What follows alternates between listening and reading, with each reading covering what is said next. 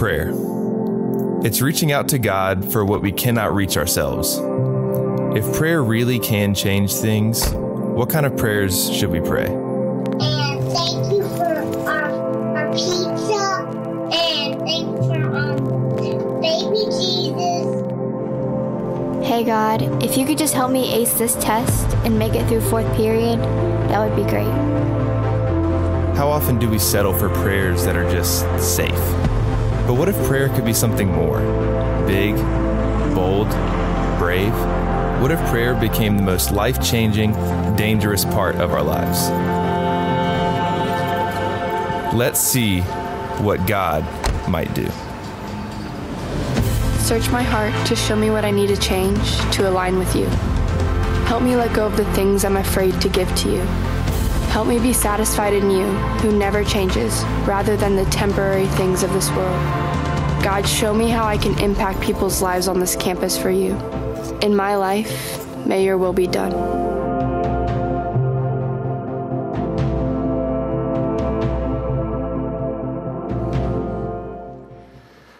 So, growing up as a kid, I loved to play games. Any other fans of games in the house? Either you don't like having fun or you're not paying attention, all right? Just, come on, a lot of us like to play games. And in particular, when I was little, my grandmother was the one who really taught me how to play cards. And in particular, I hate to admit this in church, so I ask for your forgiveness, but she was the one who taught me how to gamble, right? We would play with pennies, and somehow I would always win. I think it was just my grandmother being generous. And then we'd get to the last hand, and I would lose everything. I have no idea how that happened, but as a kid, I loved to play games. I always had a deck of cards, and we would play all the time. Spades, solitaire, hearts, and you name it, we played it because we liked to have fun. When I got into middle school, it was about that time where there were a couple what they call collectible card games that were becoming popular. In particular, there's a few that maybe you've heard of, maybe your kids or your grandkids collected or played things like Pokemon or Digimon, Yu-Gi-Oh, or Magic the Gathering. And as a kid, I was a Magic the Gathering fan. I collected, I played, I would spend all of this time to build these decks in order that we could play. So as a teenager, this was something I did. And then I put everything in a box, and I forgot all about it. And it lived in a box collecting dust for many years. And in the midst of all of the moving and everything, as we were getting here, my mom and dad were moving as well. And they said, hey, we've got these boxes of your old sports cards and Magic cards. We want you to have these because we need them out of our house. So I take them all and I put them in the garage and I start looking through them and I get really excited because I'm like, I haven't thought about these in forever. And about a year ago, one of my favorite places to go and visit, Disney, put out their own version of a trading card game called Lorcana. So I went out and I bought some decks and we created some of these trading card games. And I've been playing since I was a teenager. So of course I know what to do, right? We make these decks and I tell my kids, hey, we're going to play one night.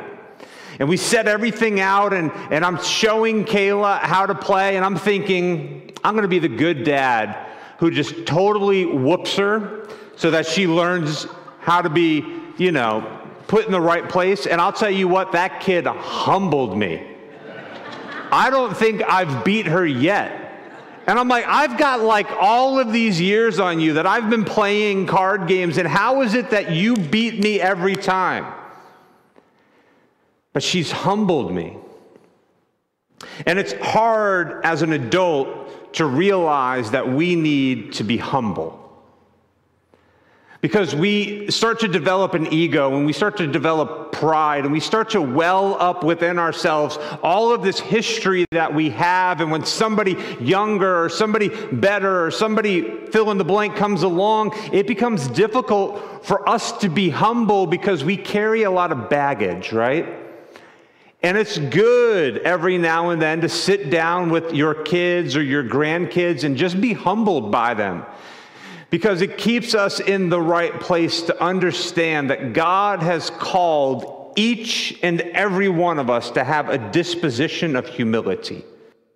No matter how hard it might be, you and I are called to be humble. And humility is important because I want us to catch this morning. So lean in and hear this. Humility is the beginning of authentic repentance. For you and I to understand where we stand in our relationship with God, it has to begin with an attitude of humility, no matter how hard it might be. So, by a show of hands, who's really humble?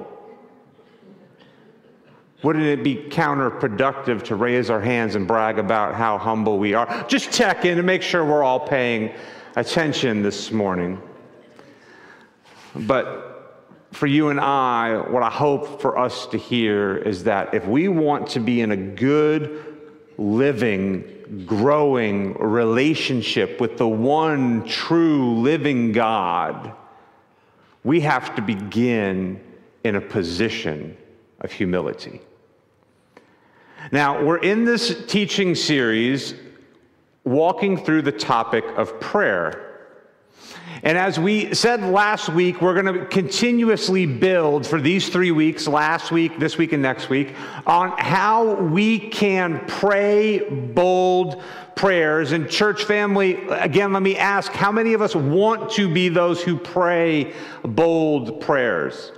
How many of us want to pray like Joshua prayed, as we talked about last week? Prayers where we have the boldness and the audacity to ask that God would stop the sun and the sky and the moon in the heavens, and that neither of them would move because God heard Joshua's prayer. How many of us want to pray those bold prayers?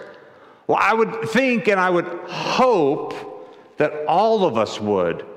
But yet we struggle because sometimes we think, oh, I'm really humble, Pastor. I could never in my humility ask God for something big like that. That's not humility, that's arrogance. And we don't need to be arrogant, we need to be humble. It's in our humility that we begin to repent and we begin to trust and we begin to believe how good God is and where God is calling us out of and where God is sending us off to. So I want us to take some time this morning and I want us to open up our scriptures, and we're going to look at just one verse. Just one verse this morning, which for me is like, holy cow, one verse. Like, I'm all about context, and I want to make sure that we all get the context, and I'll help to unpack that this morning. But we have one scripture verse we're going to look at, and it comes to us from the book of 2 Chronicles. It's in the Old Testament. In our Pew Bibles, it's page 338. So you can look the Pew Bibles, or you can follow us on the screen, but this comes out of 2 Chronicles chapter 7, verse 14, and it says this. God, in this passage, is speaking to King Solomon. So these are the words of our Lord and Savior. God says to Solomon, if my people who are called by my name would humble themselves and pray and seek my face and turn from their wicked ways, then I, the Lord God, I will hear from heaven, I will forgive their sin, and I will heal their land.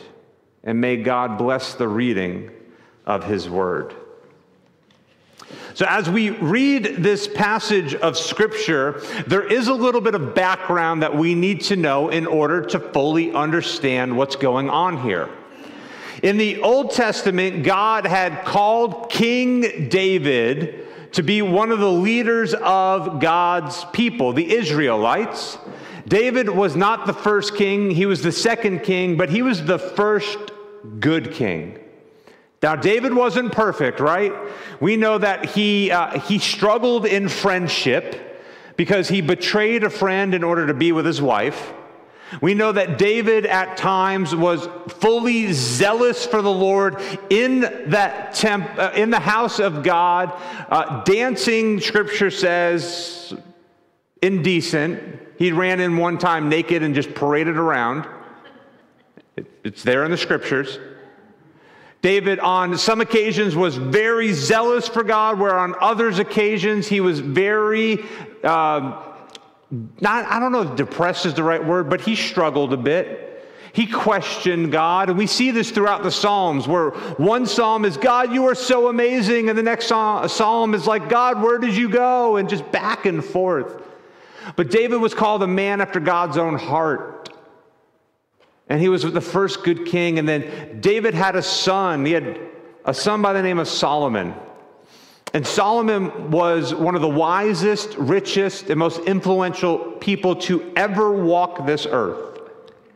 Solomon was given the task of building a new temple, a place where God would dwell. No longer would God dwell in the tabernacle, which was portable, could be picked up and moved. He would dwell in a temple that was permanent. So Solomon's given this task, build the temple. And as Solomon is building the temple, he gets to the end and he prays a prayer of dedication. Now, for us to understand this morning, there's two things about the temple we need to know. One, it's meant to be a house of sacrifice. It's the place where the people go and offer their sacrifices to God in order that they could be made right with God. In the Old Testament, the sacrificial system's in place in order that God's people could understand that sin causes pain, that sin breaks relationship, and that in order for God to make right humanity, sin had to be atoned for. So there's this sacrificial system. All of that is pointing to Jesus, by the way. So the temple is this house of sacrifice, but it's also the place where the community dwells. It's the place where the community comes and they tabernacle with God. That word means that they meet with God and they dwell in His presence. So the temple is where the community comes together and they offer sacrifices to God. That makes sense? So at the end of the building of the temple, Solomon offers a prayer of dedication. And as Solomon prays this prayer of dedication, he highlights three dangers that he wants God to intervene on behalf of the people for. The first is drought. In a society that was agricultural, when there's no rain, there's no food. When there's no food, there's hunger. When there's hunger, there's pain. When there's pain, there's sorrow, and so on and so forth. So Solomon is praying, God, hear my prayers. Hear your people's prayers. Send rain so we don't die. But he's also praying that God would do something about the locust. A couple months ago, I was walking around the church, and there were these giant grasshoppers everywhere. And I can't remember who I was walking with, but we were both like, God is sending the locusts. We need to run. They're everywhere. Like they were. I have a picture. I should have put it up. But the thing is as big as my hand. And I don't do bugs. Like they scare the willies out of me. So I saw it and I ran. And I think Kayla was like, Dad, you need to not do that. But Solomon is praying, God, take care of the locusts, because when the locusts show up, what little crops that they had, the locusts would eat the crops. So now there's no food for the people. Again, no food brings hunger, brings sorrow, brings pain. But in addition, the third thing Solomon asked for is that God would deal with pestilence. Now, pestilence here is kind of this idea of sickness, this idea of disease, this idea of destruction and death. So Solomon prays, God, would you deal with the drought, the locusts, and the pestilence? So Solomon asks these things of God in his dedication of the tabernacle. Because Solomon is knowing that when the people come, or not the tabernacle, the temple, because Solomon knows that when the people come to the temple to offer sacrifice, they're also going to lift up prayer, and these are going to be the things that the people are praying for. Because those were the most important things in their life. Their home, their shelter, their diet, their community, like these were the most important things for them. These are what the people were petitioning God for and praying for. So church, let me ask you, what are you praying for? What are the things in your life today that you are praying for? Are you praying for your family? Asking for God's safety and blessing and protection upon you, your spouse, your children, your grandchildren, your great-grandchildren, maybe even the ones that are not yet born? Are you praying for your family? Are you praying for your job? Because for some of us, we're still working and we're praying in our careers that God would give us grace and strength to not hurt our coworkers, to not mouth off to the boss, fill in the blank, or that maybe it's the right season for a raise or for a promotion, and we're praying for these things. Or maybe in our retirement, we're praying that we will have enough to last to the day that we meet our Maker. Maybe we're praying in our retirement that we don't get so bored that we fade away into nothingness. Maybe in our retirement, we're praying that we would find a place that we could give back and serve God well. I know a place, and you might already be halfway there.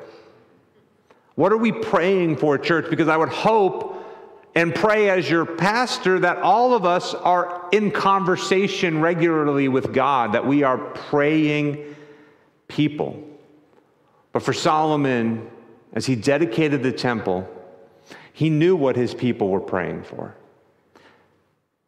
They were praying that God would show up and show off. And here's the amazing thing that happened. As Solomon prays this prayer to God, God responds to Solomon. And we see a part of how God responds to Solomon. Like a good parent, God gives Solomon an if-then statement. Parents or grandparents, we know if-then statements, right? If you clean your room, then you will get dinner.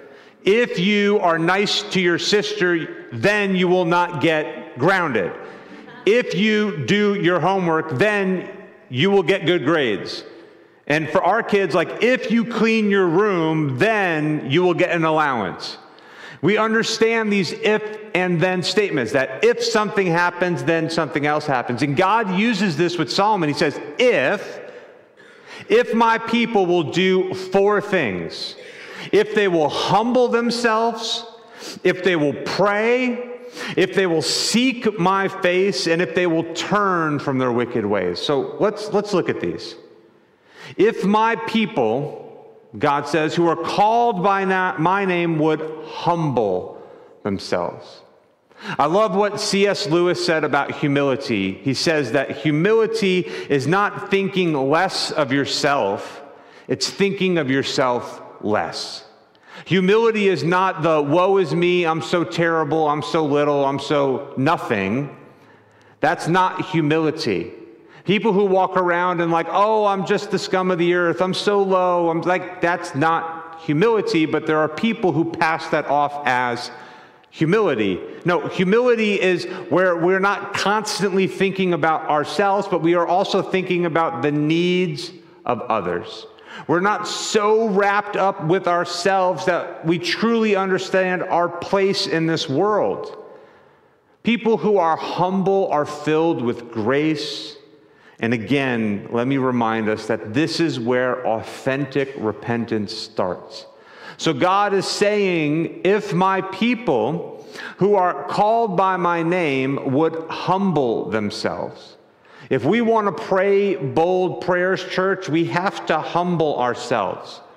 And then God gives the audacious request that if you want to pray bold prayers, you have to pray.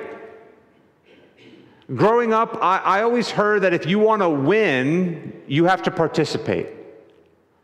If you want to win, you have to participate. But some of us, we live in the world where we dream about what would happen if we win the lottery, but we don't play the lottery. You can't win if you don't play. And I'm not advocating to go out and gamble. Listen, that's not what I'm saying. But a lot of us like to dream about, oh, if I were to win the lottery, I'd live in a big house, I'd drive a fancy car, I'd give all of this money to my family and charity. But we're not actively participating in that. If we actively want to pray bold prayers, track with me, then we have to pray bold prayers. We can't just hope that things will change but never have a conversation with God. We must engage in prayer with God. So again, here's a few models. One, a way that we can pray is just through acts. Adoration, I adore you, God, for you are good. Confession, I confess that I am a sinner in need of a Savior. Give thanks because God is good. And pray for supplication, asking for the requests that we have. Additionally, we can pray like the frog. We pray where we fully rely on God. Or we could pray like we need to push. We pray until something happens. But if we're going to pray bold prayers, God commands us to actually pray.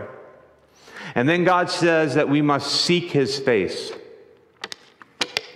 This is a religious idiom for worship.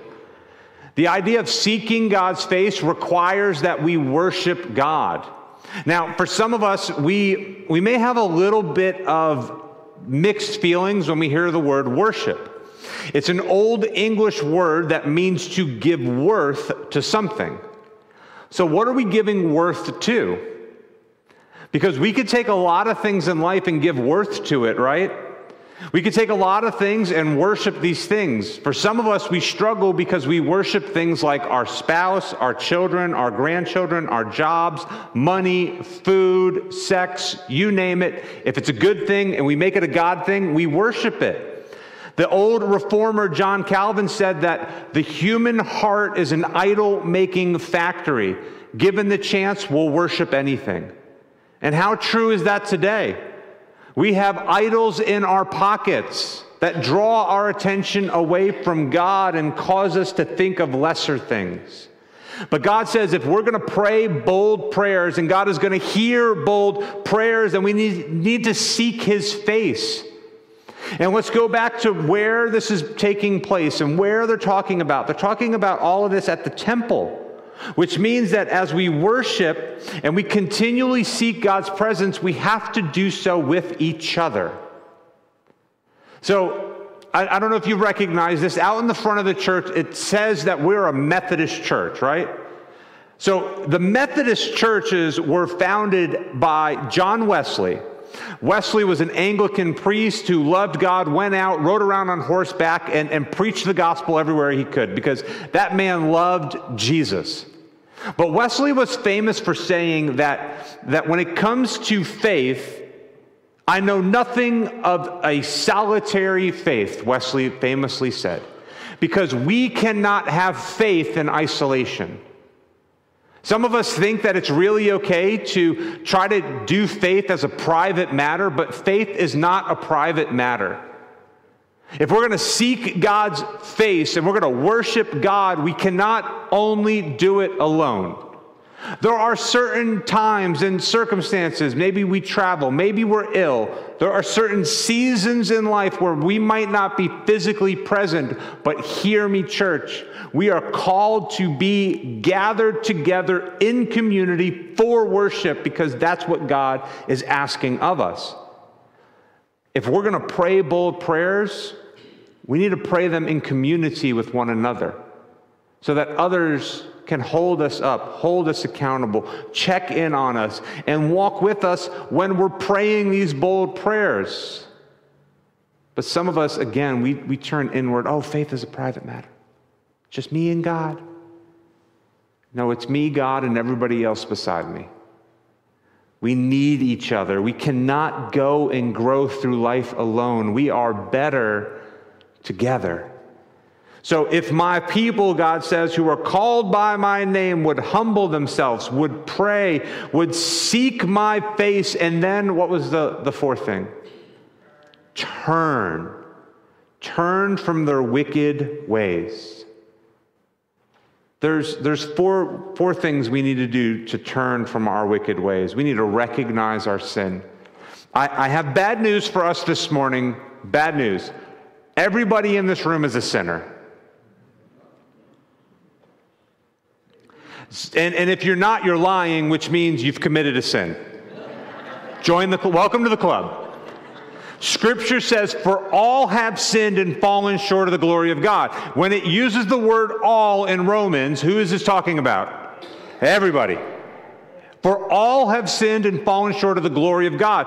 That means we need to recognize that we are sinners, which means we need to recognize the sin we have in our life. There's sins of omission, what we do not do that we should do. There's sins of commission where we do in fact do the things we should not do.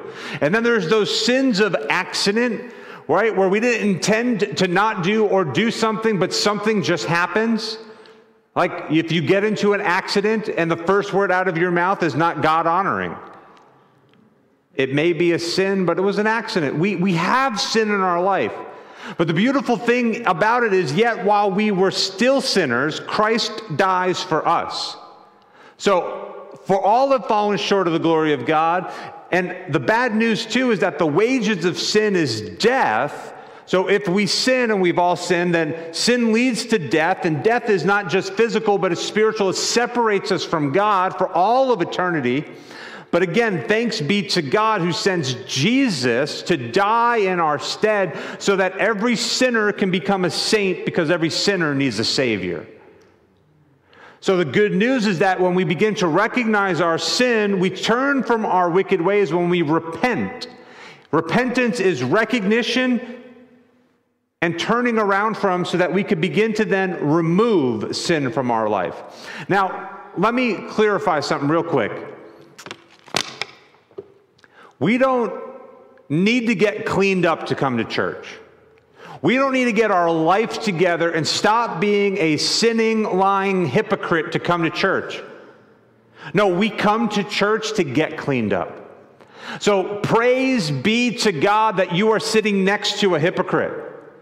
Praise be to God that this is a place that is safe for sinners. Praise be to God that this is a community of people who are a little messed up, because we are a work in progress. God meets us where we're at, does not leave us where we're at, but draws us home to the Savior. So hear the good news this morning, church, that yet while we were still sinners, Christ dies for us. So that all who believe in their hearts that Christ has died for them and has confessed with their mouth, then all who call on the name of Jesus Christ will be saved.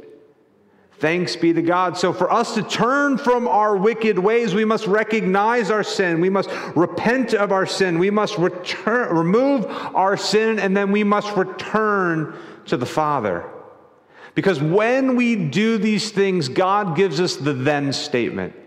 If we are humble, pray, worship, repent, then God will hear from heaven. I don't know if you've ever thought about this, church, but your prayers do not fall on deaf ears. God hears your prayers. God forgives our sins. So hear me, there is no sin nor sinner who are too far from the love of God. The sins that you have in your life can and will be forgiven in Christ, because He is more than sufficient. But we must recognize, we must repent, we must remove, we must return. And God will hear, God will forgive, and God will heal. And for some of us, we need that healing this morning. We're praying bold prayers that God would show up and bring healing, that God would bring forgiveness, that God would bring presence. And hear me, church, God hears you. God is present with you. God has and will continue to forgive you, and God will continue to heal you. So church family, hear me this morning. God's eyes are opened to you. He sees you. God's ears are opened to you because he hears you. God knows your inner thoughts and he knows your outer actions. He sees all of you and he loves you all the same. God is present in your life. He sees your shortcomings and he loves you all the same. So church family, if we want to pray bold prayers, we need to believe the gospel. We need to believe that Jesus is more than enough, that he saves our soul, he forgives our sins, he heals our life. So as we go forward today, here's what we need to do. Here's our action steps, church. Together, you and I need to do these 4 things. And we've talked about them already, so let me repeat. We need to be humble. Yeah, we must humble ourselves before the Lord. We need to pray. We must pray for God's strength, God's grace, God's mercy and might, as well as God's salvation. We must seek God in worship, and we must be amongst fellow believers. And finally, we must turn from our sin. We must recognize it, repent of it, remove it, so that we can all return to our God. Let's pray. Our God and Father, this morning as we come to you, Lord, help us to be those who answer your call in this statement, this prayer, conversation between yourself and King Solomon. Help us today, Father, to be those who are humble. Because in order to pray bold prayers, it can't be all about us. We must humble ourselves and be in your will. We must make it a daily practice to lift up our prayers by seeking after you, by confessing our sin to you, by adoring you and giving you thanks as we look for our daily bread. God, we must seek you in worship, and worship can't be just 60 minutes on a Sunday. No, God, worship must be an attitude where we are daily engaging and seeking after your face.